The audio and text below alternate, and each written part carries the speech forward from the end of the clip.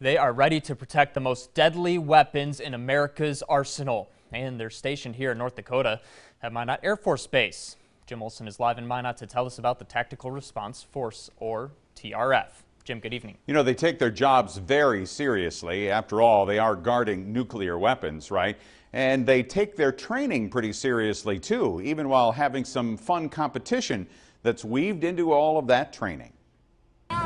It starts here at ground level with push-ups, moves up to the pull-up bar, crosses North Dakota terrain as quickly as possible, and even heads up into the sky.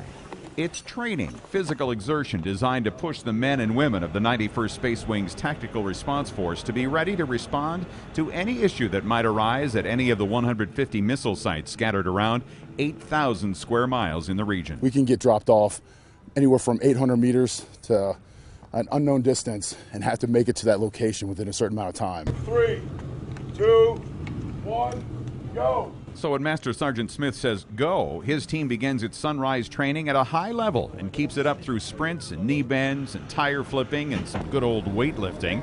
That's 475 pounds right there.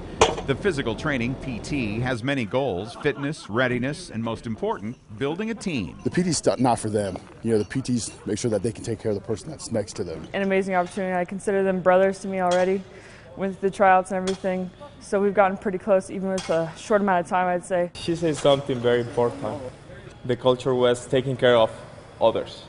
And pretty much they become our family. And they need to trust each other like family when they're doing something like this. This is rappelling training, where members of the TRF team have to learn to descend quickly a long distance. It's the kind of skill they could need if ever a missile site had to be recaptured. One of 1,000 scenarios that we got to prepare for, and it's, you know, we train to it in hopes that we never have to use it, but you always have to be ready and have that tool in your toolbox. It's a toolbox that counts on trust to handle the up-down, highs, lows, and physical and mental preparation, so that the one time they have to respond to a nuclear missile site and protect the fiercest weapons in the world, they can lean on each other to get the job done.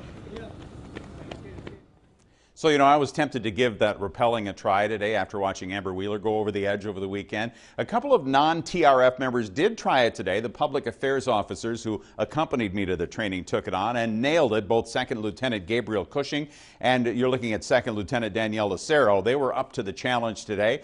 I talked to Danielle afterwards, and she was threatening to do it again. Personally, I'll just keep my feet on the ground. Yeah, we'll leave it to the pros. Some impressive air.